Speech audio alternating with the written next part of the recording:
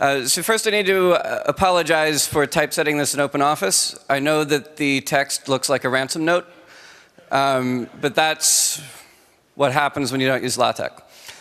I'd also like to give a shout out to Colin Mulliner if he's here, and our dinosaur rock band. We're a Christian rock band. We're called Jesus Lives in the ISS, and so what we do is, we know that he's always watching us, but we think that it's easier for him to hear our prayers when he's, in an orbit that passes over us. So we need to use orbital tracking to know when to pray.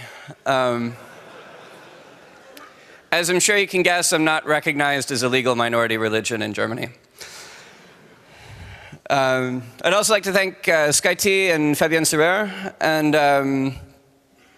Adam Laurie and Jim Giovetti for some prior satellite tracking work, and the Scooby crew at Dartmouth College for all sorts of fun whenever I bounce out there. This is the mission patch of the Southern Appalachian Space Agency.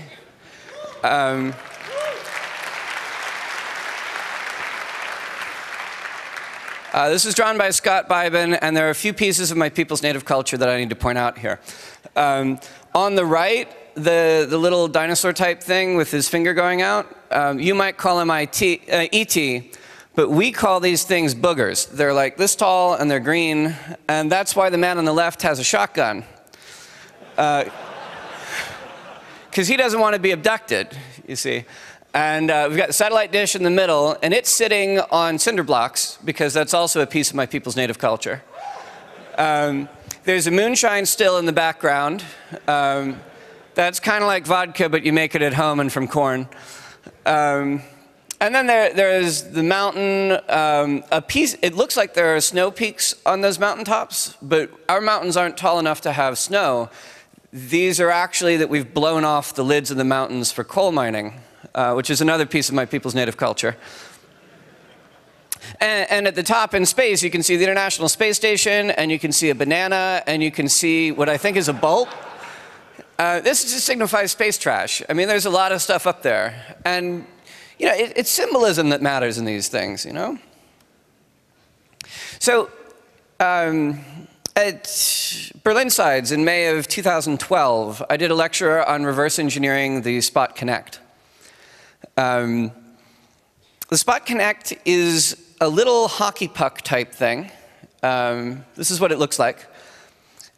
And these things are great. It weighs a bit more than your cell phone, but it runs off of a couple of batteries. It connects to your phone by Bluetooth. And originally, these were emergency locator beacons. So if you were going hiking, have any of you seen the movie where the guy has to cut off his arm with a dull knife? Well, if you're hiking and you don't want that same experience, you buy one of these things, and then there's an emergency button you can push that transmits your GPS coordinates by satellite to rescue workers. But that was boring, so they had to add social media. So in addition to keeping you from chewing off your own arm, this device will also allow you to tweet and to make Facebook posts.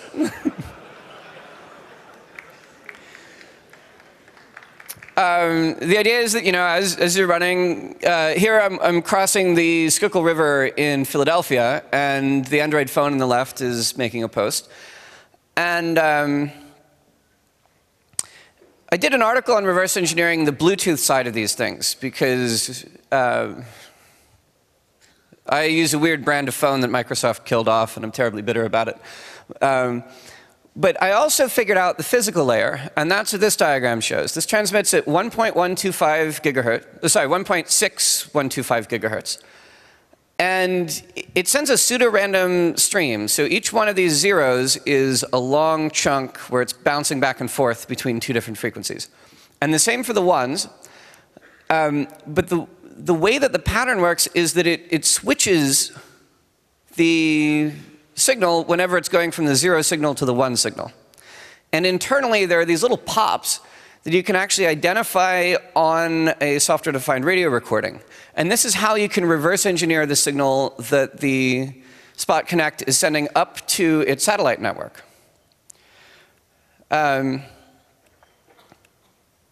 Everything is clear text on this, and it's completely unencrypted. It just has your serial number, your GPS coordinates, and a bit of ASCII text.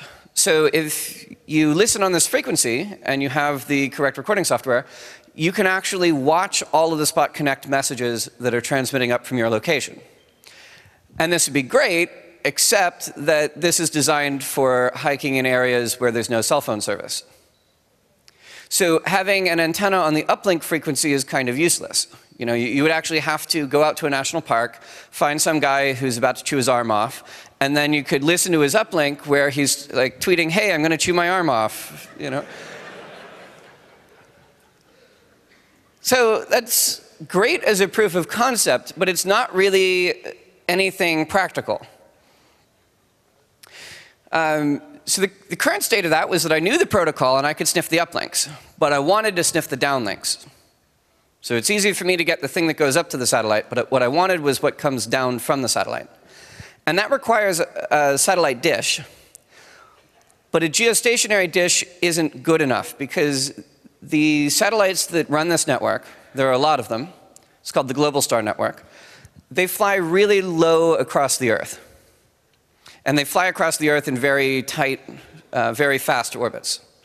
So they'll move from horizon to horizon in 15 to 20 minutes, which means that you either need like a sweatshop army of kids, you know, trying to aim the satellite dish as it's going across, or you need to make it computer controlled. So stepping back from the Spot Connect for a little bit and discussing some prior research, Adam Laurie did some work with a geostationary satellites. These are the satellites that stay in one position in the sky. He gave 2 sets of talks, one in 2008 and the second in 2010. And he used a DVB-S card connected to a satellite dish with a Dissect-C motor so that he could move a satellite dish left and right in order to scan a region of the horizon. His tool is publicly available. It's called SatMap. You can grab it at this URL. And then after he finds a signal, he has a feed scanner. Normally, when you use satellite TV, your provider gives you a listing of the frequencies, and your provider gives you an exact orbital position to aim your satellite dish at. But Adam's tool allows you to scan to see which frequencies are in use and which protocols are in use once you've correctly aimed your dish. And he also describes a technique for moving your dish left and right while doing this in order to identify where the satellites are. This recording here is from a re-implementation that I made of Adam's work in order to catch up with it.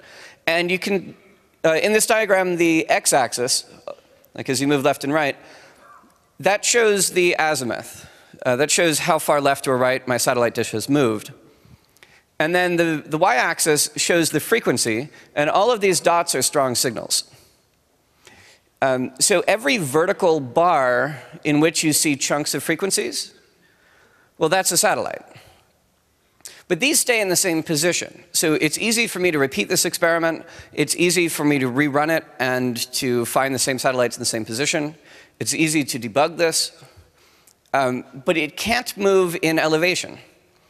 So this diagram is actually a very small slice of the sky. We're looking at a single line, maybe 10 degrees across. Maybe only 5 degrees across. So hacking KU band, the television satellites, has the advantage that you can use cheap standardized hardware. I bought one of these DVB-S cards in Mauer Park in Berlin for €3. You can use standardized Dissect motors. You can buy them at a satellite TV shop.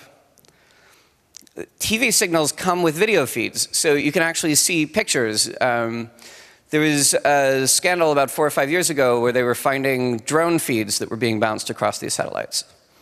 In the 90s, it was very popular to listen to the sort of unedited sections of interviews when people would be interviewed over a satellite, before Skype and such things became options. And there are also networking signals here using TCP/IP packets. So you can actually turn your DVB-S card into promiscuous Ethernet adapter and start sniffing all of the traffic that comes across. This is also a great way to get free downlink bandwidth, because you can just flood packets at an address that you know will be routed to you, or several addresses, and then you sniff it out as the legitimate receiver ignores it. But it also has some disadvantages. It only works for geostationary satellites. If the satellite does not stay in the same position relative to the ground, then you can't track it. Your dish also moves very slowly, and it only moves left and right. It won't move up and down. And you're limited to standardized signals. So while it's great that you get video in TCP/IP, you're never going to get anything weird. You're not going to get any mobile data. You're not going to get any Brazilian truck drivers. We'll get to those in a bit. I misspoke. You actually will get Brazilian truck drivers in this. So I bought a satellite dish. One of the best things about living in America is that you can buy industrial hardware cheap as dirt on eBay. I know things aren't like they used to be and you can't buy human children anymore, but this satellite dish here on the left, the one in the radome, that's my dish. And to the right, that's the boat that it came from.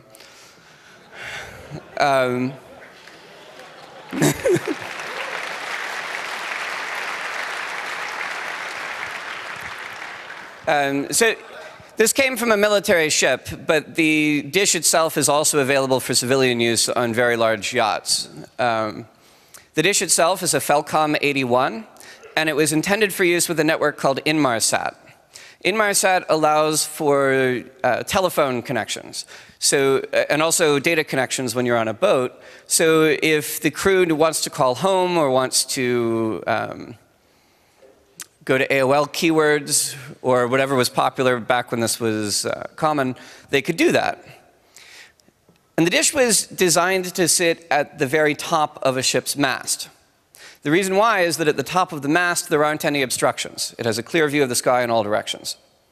But there's a complication with being at the top of the mast, which is that the ship is rocking beneath you, and you're moving more than the rest of the ship. So they have stepper motors for azimuth, elevation, and tilt, and then they have spinning gyroscopes. Back before the iPhone, there was this dark, dark time when gyroscopes actually spun. And this is the sort of gyroscope that it has. It actually has 4 of them so that it can measure its movement. And then it has a control computer. So the idea is that the dish itself can be moved while remaining absolutely stable with regard to the gyroscopes. So it compensates for the rocking of the ship beneath it as it's targeting a stationary satellite. And in America, this costs $250, but it's electronics equipment. So while you think that would only be 180 euro, it's more like 2,500. And that's before import duties and it being impounded. We also have this lovely culture in which people love excuses to use their trucks. So the guy that I bought this from offered to deliver it to my home for only $200. It was an 11-hour drive. But if you wanted this, you'd have to bring it back in your carry-on luggage, and that could be awkward. Now, so I got this dish, and I decided I had to do something with it. So I created the Southern Appalachian Space Agency. I'm from the state of Tennessee, formerly known as the state of Franklin until North Carolina invaded us. And it's OK. I know Europeans suck at history.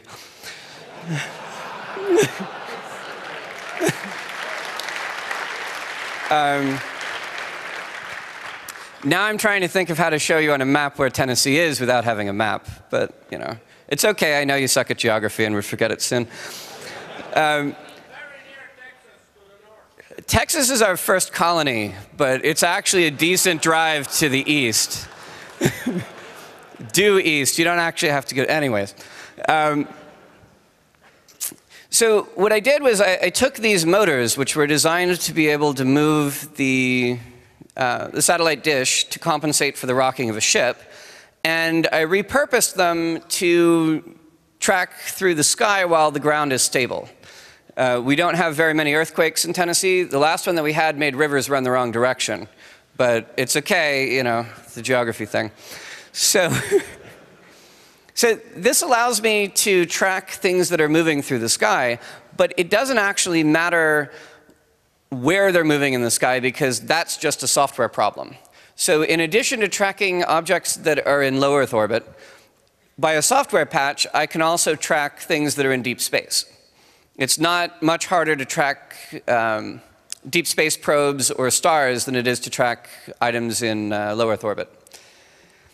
And then I added a software-defined radio, which allows me to record a signal now and then demodulate it later, which is necessary if you intend to reverse engineer a signal. Because a lot of the downlinks from these satellites are completely undocumented. And being able to tune into the right frequency is only half of it. You also need a recording of sufficient quality that you can reverse engineer it after the fact. We're sort of spoiled by software-defined radios in that when doing software-defined radio work, we usually have a very good signal to work from. So having high-quality signals for later reverse engineering is necessary. And I really wanted to be able to identify undocumented downlinks for low Earth orbit in the same way that we already do this for geostationary orbit, using tools like the ones that Adam Laurie and Jim Giovetti made. So I built a software framework as a collection of Python daemons, and these run across a home area network in my house. There's a BeagleBone inside of the radome, and an x86 server in the house, or AMD 64, or whatever the kids call it these days. And then I used Postgres for coordination, so that all of these daemons can talk to each other without me really caring which machine they're on. So for maintenance, I can have my laptop pretend to be the dish, and I can have stepper motors on my desk, and I can watch them spin, and I could even make a model of the dish and swap these components in and out without the rest of the network being confused. This also allows for SQL injection attacks to physically move my dish, which is why the SASA network is not on one of those fancy Web 2.0 things. Because if you could inject, say, update target set name equals Voyager 1, then my dish would physically move and start tracking Voyager 1 through the sky. Voyager 2 doesn't actually come into the sky because of my position in the northern hemisphere. So it's okay, I know you suck at geography, but Voyager 1's going up and Voyager 2's going down. There's a Realtek software-defined radio for the radio reception, although these things are garbage, so I'm in the process of replacing this with a HackRF. There's also an iBot board for motor control. We'll get back to that in a minute. And there's an inertial measurement unit from VectorNav, which actually measures using the fancy MEMS gyroscopes and a MEMS compass how I'm moving. This isn't accurate enough to target the dish, so I'm still counting steps to move the dish. But it is accurate enough to tell me when my belts have broken or when I'm up against a physical obstruction. This is SkyT helping me out with the dish. He's zip tying it, because we know everything about duct tape where I come from, but we don't know anything about zip ties. So we had to bring in a German engineer, and we call him a jerry-rigger, but this is the satellite dish itself, and you can sort of see in this photograph where we've strapped on the equipment. There's like an umbilical cord, or more like a spinal column that actually runs up the back of the dish. So we just added new cables onto that line and then zip tied them in place. And SkyT came up with all these crazy ideas like that we should use chains and zip ties to make sure that the cables don't tear themselves out. And that worked tremendously well in practice. So as this thing spins around, by the original design, there's a ring connector that all of the signals go through, that all of the networking goes through, that all of the rest goes through. And that worked in the 90s because it had no reason to send anything faster than 9600 baud. But with the modern signals going across it, I need 100 megabit or even gigabit Ethernet. That's not enough. I need more than 2 wires. So there's a cable that comes across it, and then I rely on software to keep it from wrapping that cable around itself. So it can only move, say, 400 degrees around, but that's still more than a full circle. So by stopping halfway and moving back, I can prevent it from getting snagged. We've got the beagle bone on the left. In the middle, there's a USB hub, and on the right is the motor controller. The beagle bone runs Debian Linux and takes care of sending the software-defined radio recordings over the network. It also takes care of updating the motor positions to be the ones that the database declares should be current. The stepper motors themselves are the originals that the dish was designed with. And they're running to an iBot board. The iBot board was intended for plotting on Easter eggs. I mean, I feel, isn't that neat?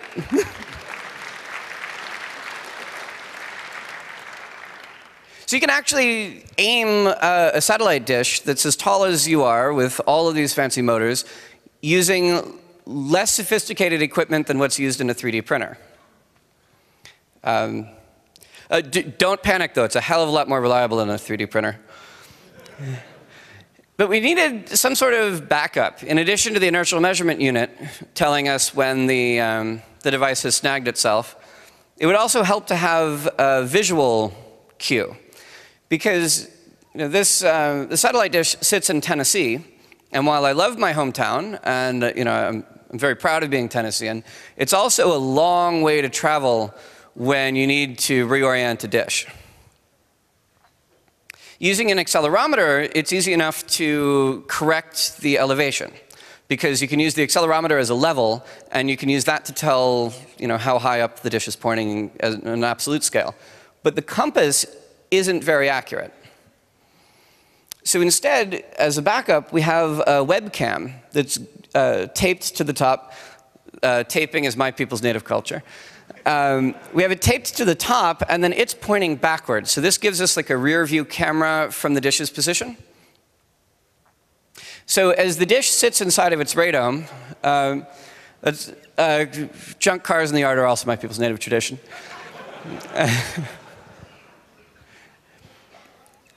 So, the dish sits there next to my brother's Toyota Supra, and that thing, that thing flies as soon as it gets an engine put back in it. So the dish sits there, and it's moving, but externally, you can't see where it is, which means that I can't call my family in Tennessee and blackmail them into yet again looking at my dish to tell where it's pointed. There are bolts that hold this down. It takes half an hour to remove the lid, another half hour to put it back on. So instead, we took the radome. That's Frank. He's my cat. Give a cheers for Frank.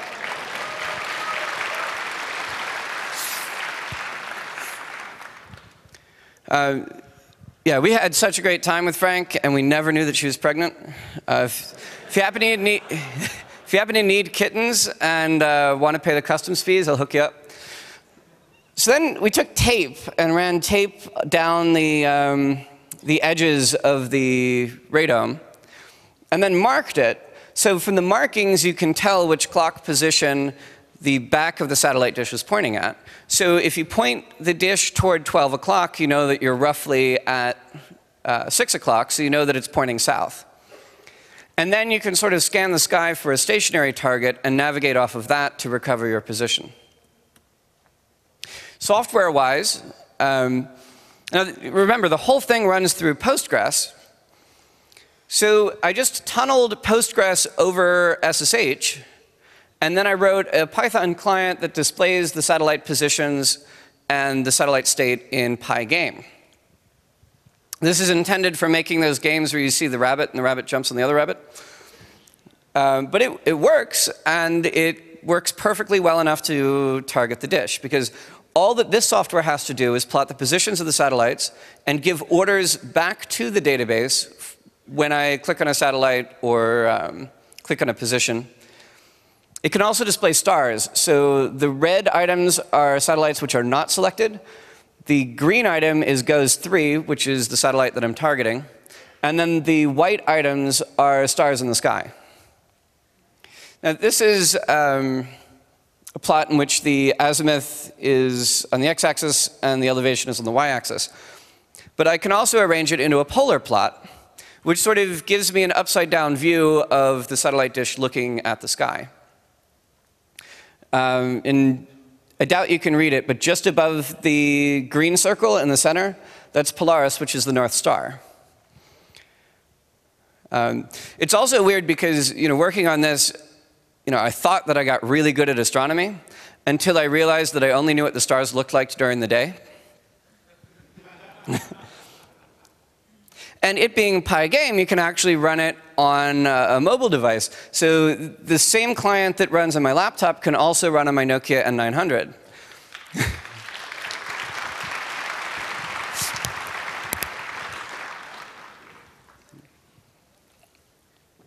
A significant portion of the GUI client for this was written while stuck on the U-Bahn, connected over 3G, SSH through, and just using Emacs on the phone.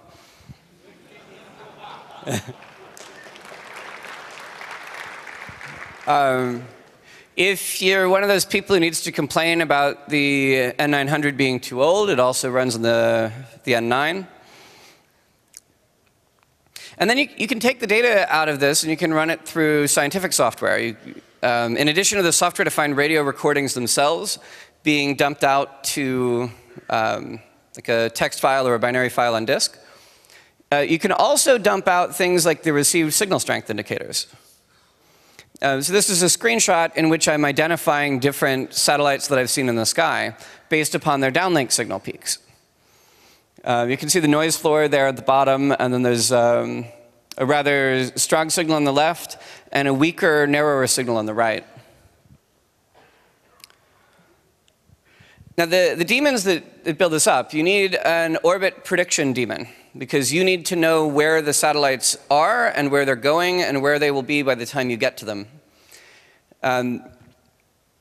You need to update the orbits themselves. Low Earth orbit satellites are described in TLE files. These are called two-line entry. And they're called two-line entry because they're 3 lines long.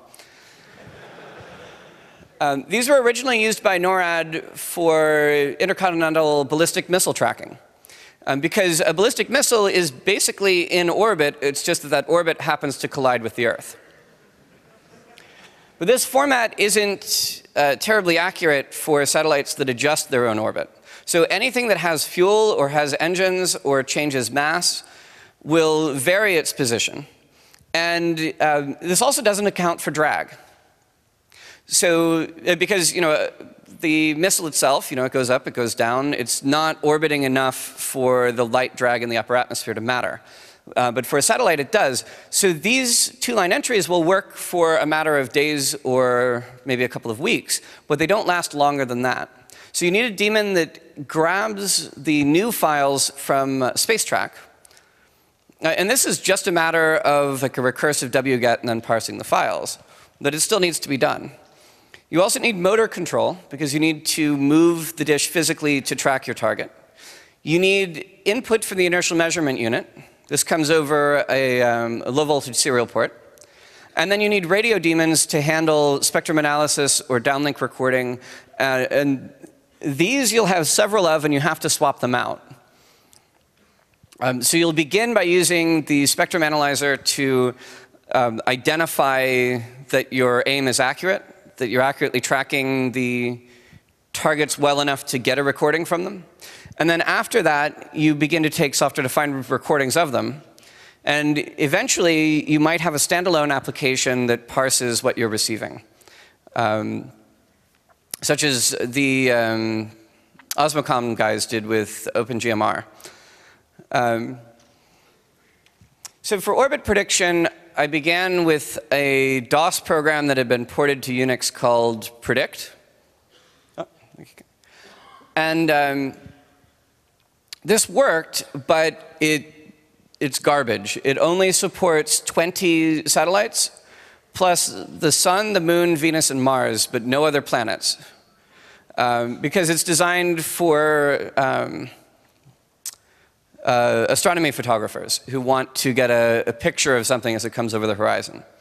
You know, I need to track hundreds of targets and then write a script to opportunistically pick the ones that I want to record, because otherwise you have to like, set an alarm clock for the half-hour pass in which you can play with something. This software does allow you to query the results by UDP, though, so you can just send it a flood of request packets, and then it will flood back with the data you're looking for. So I switched to a library called PyFM, which allows you to track hundreds of birds. It has no UDP nonsense. It will also calculate satellites, planets, and stars. And the really nifty thing about this is that you tell it, you know, it being a library, you tell it when to update the individual object that you're interested in. So you can update objects that are out of view or uninteresting more slowly than the ones that you care about. So I managed to track every single item in geostationary orbit. This thick ring here is the Clark belt of all satellites in geostationary orbit as viewed from my southern horizon.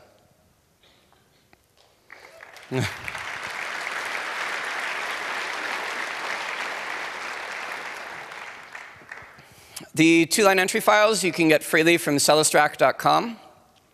So there's just a simple script that grabs them and then inserts them. And the prediction daemon will actually select them as it's loading up. Because all inter-process communication is running through this Postgres database. And this daemon can be moved to a different machine if I needed more computing power or anything like that. The motor control daemon, well, the iBot board is designed to take stepper motor commands. It shows up as a USB serial device on Linux. So as I plug it into the BeagleBone, it appears as /dev/tty ACM0. And the baud rate doesn't matter because this is a USB device. You then send it simple commands, like SM 3500 -400 means that I want to move a stepper motor for 3,000 milliseconds. I want the first motor to move 500 forward, that's up, and the second one to move 400 left, which is backward 400 steps. And then it will count that out, and then it sends me back an OK. If I want to disable the motors, I send EM00. This allows the motors to be freely spun, because normally a stepper motor will physically hold its position. You need to turn them off in order to slide the dish around. EM11 will enable both motors in 1/16 of a step mode. The stepper motors can do fractional steps because they're holding themselves in position. So you can see the motors themselves with the belts and the gear train. This thing on the right would probably be illegal for me to turn on. The thing on the right is a 250-watt amplifier. The stepper motors themselves just have 6 wires. In a lot of 3D printer type stuff, they ignore the middle 2. So you just chop off the middle 2 wires, you run the other 4 to your stepper controller, and you're good to go. The belts and stuff need to be measured in order to figure out exactly what the gear reduction is, because you need to know how many steps form a degree. The inertial measurement unit, this Vector Nav 100, it's a MEMS gyroscope, an accelerometer, and a compass in a single box. It costs $500, which was more than all of the other equipment put together.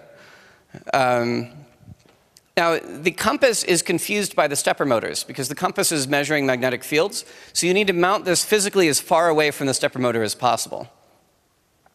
And the gyroscope is confused by motor jerk, which is a shame because stepper motors work as a series of jerks rather than as a single consistent motion. And the accelerometer is confused by gimbal lock. So you have to switch it to a quaternion mode in order to get consistent values out of it.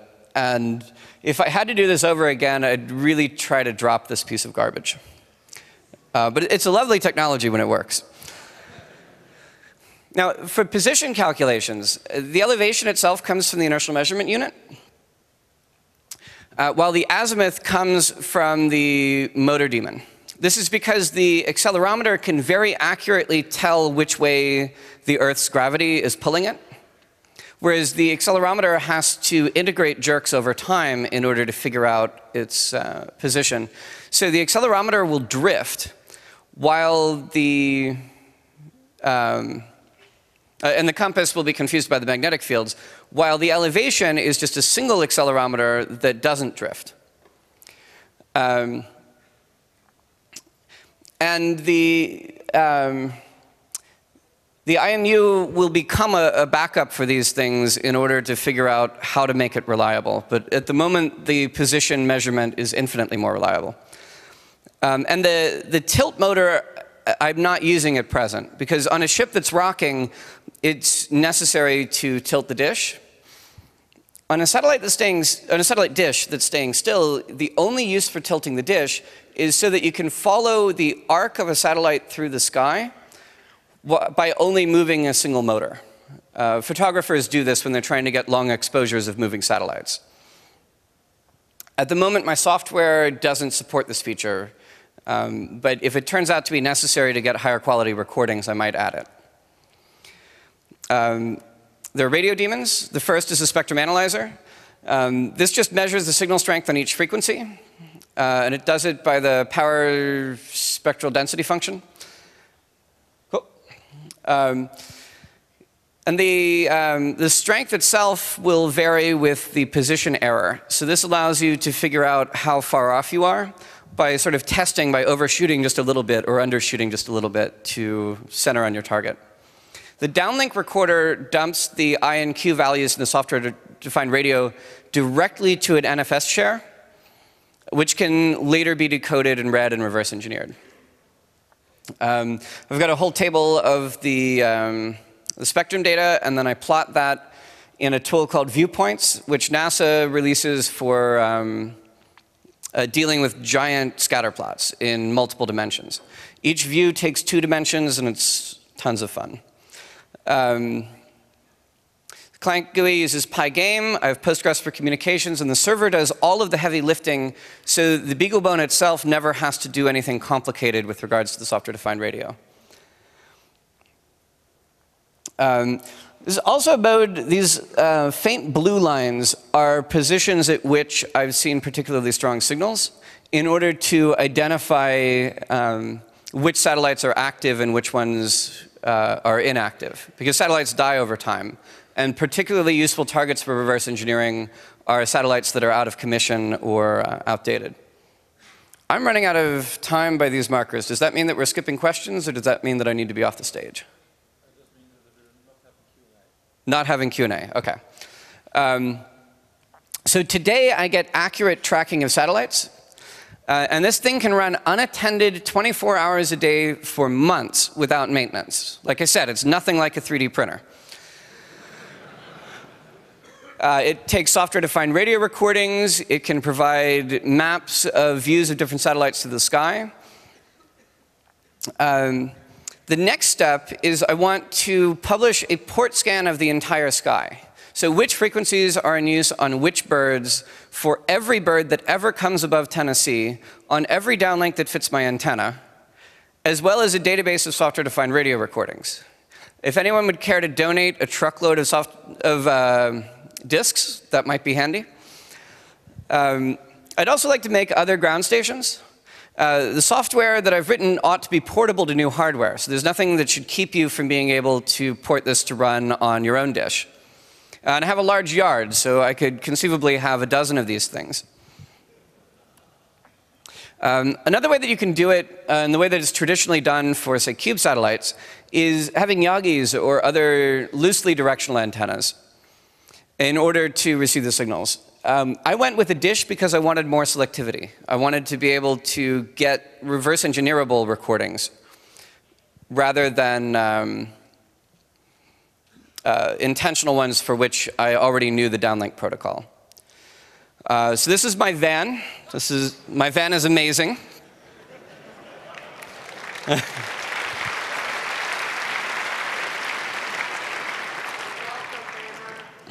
Thanks to Nick Farr. I had a bit too much to drink in Montreal, and I called Nick Farr and I said, Nick, I want a duck. A DUKW, like those amphibious troop transport vehicles. And Nick said, sorry, I can't get you one, but do you want a news van?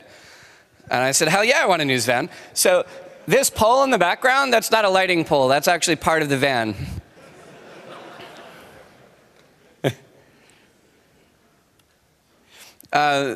This is the antenna retracted. This mast goes up 20 meters by pneumatic power. There's an air compressor on the back. Here's the control panel. There's an air-conditioned office in the middle.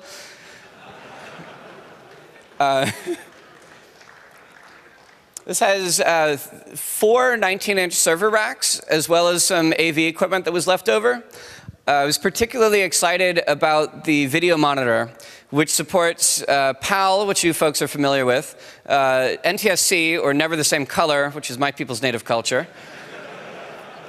But most importantly, it does SACAM, system essentially contrary to the American method.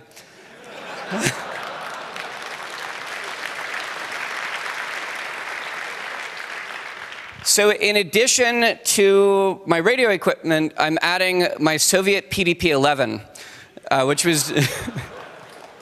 and that's not a joke. I have a Soviet PDP-11 thanks to the kind folks at the Positive Hacking Days conference.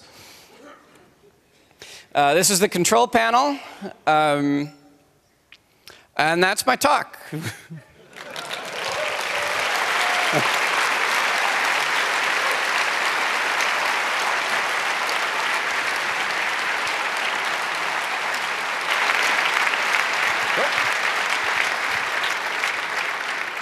Thank you so much. There actually is time for Q&A now. Well, first I'd like to introduce you to my cat. If we could go back to the prior image.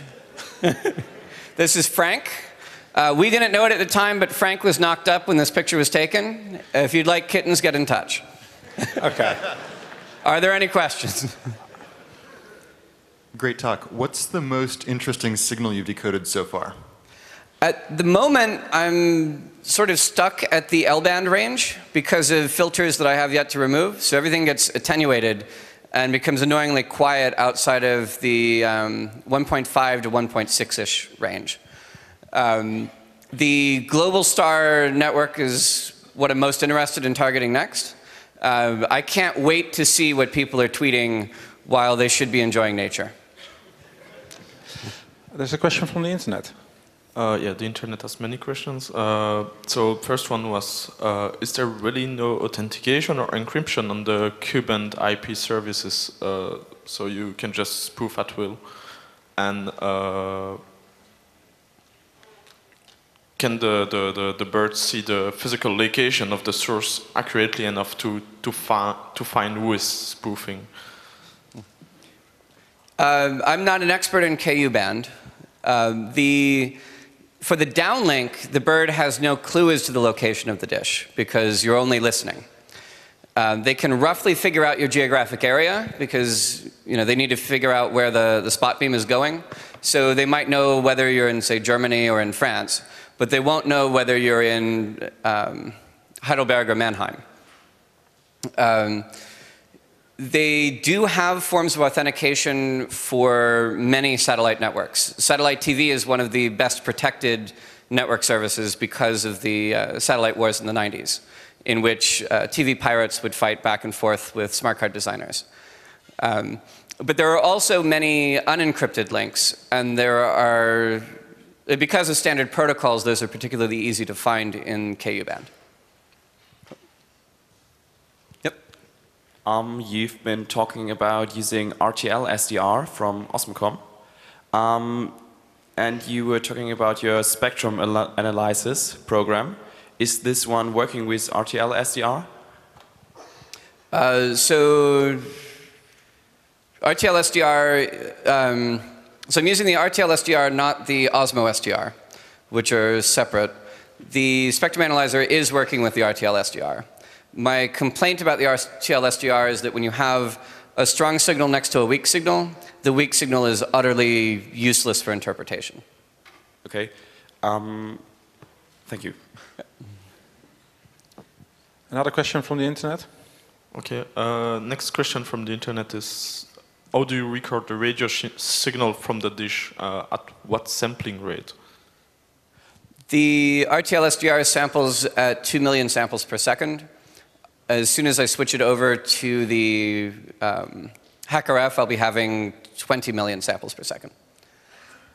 The sampling rate can be reduced once the bandwidth of the signal is known for reduced storage. And the recordings can also be compressed. But it's still a hell of a lot of storage.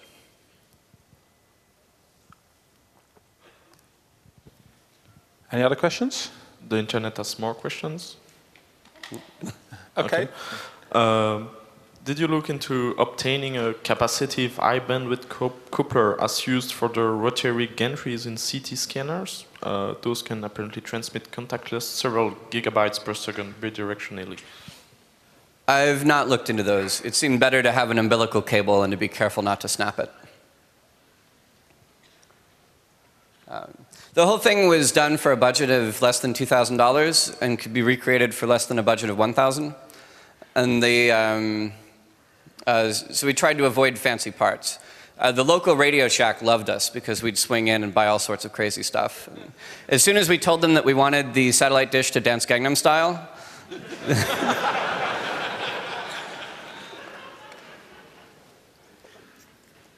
cool. Thank you kindly.